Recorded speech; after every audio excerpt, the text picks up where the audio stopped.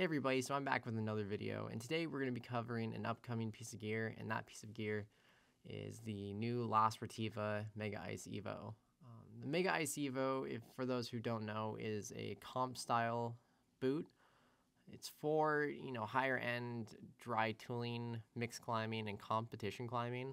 It's not generally a boot that you'd want to go out in freezing temps in and really push your limits, because I think your toes will be a lot colder. They're better off in just a regular mountaineering boot. These are definitely kind of excel within like the summertime or early fall or late spring dry tooling. That's kind of why I'm looking at getting a pair. It would be just for that summertime dry tooling as a specific piece. But comp boots kind of offer some benefits over regular mountaineering boots in terms that they're basically specially made for dry tooling. It basically consisted of like a hard platform, which in this case it uses a carbon platform, so it's going to be very stiff. But it has a lot of features that are very similar to rock shoes. I mean, you have a heel that's very similar to any of the heels that you get in any of other La Sportiva's rock shoes, and you get kind of a more closer, tighter fit. Definitely would consider downsizing in these. Don't size them like a regular mountaineering boot, because you're definitely not going to be doing approaches in these, because they have crampons bolted on.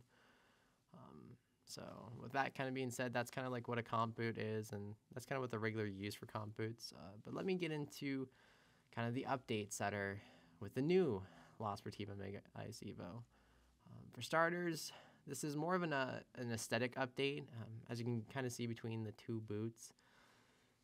The old boot was definitely La Sportiva's older aesthetics, whereas the new one just falls in line with all their newer aesthetics, whether it be the G-Tech, the G5 EVO, or the G2 EVO. It just kind of follows that same styling. So now this boot kind of just fits within that whole line. It's a better, more overall aesthetic update, but it also focuses on using recycled materials.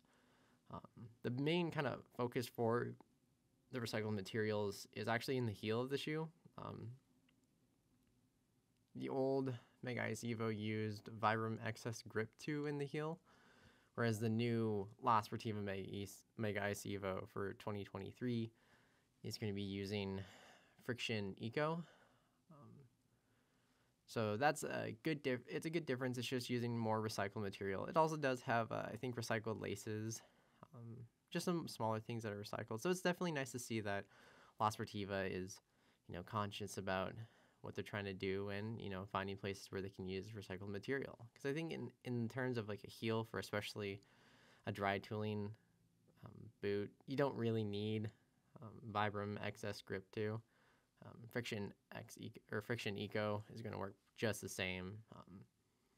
It's the same rubber that's in a lot of their other rock shoes, so it's a good rubber. And kind of going on, that's kind of like the big part of the update.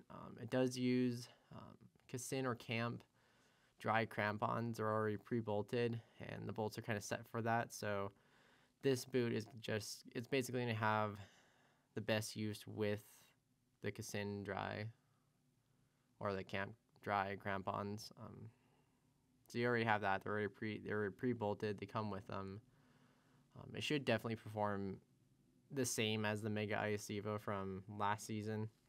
This is, like I said, more of an aesthetic update with a highlight on a few recycled materials, which is great to see. It is already worth to note that this boot has already released in Europe. It releases here in North America about mid-February. That's from La Sportiva North America. And I definitely hope I can get my hands on these. I'm looking to dry tool a lot this summer, and I think these would be a great boot to have, so I'm hoping I can get my hands on them. But yeah, that's just kind of a quick kind of update. Looking into the upcoming La Sportiva Mega Ice EVO.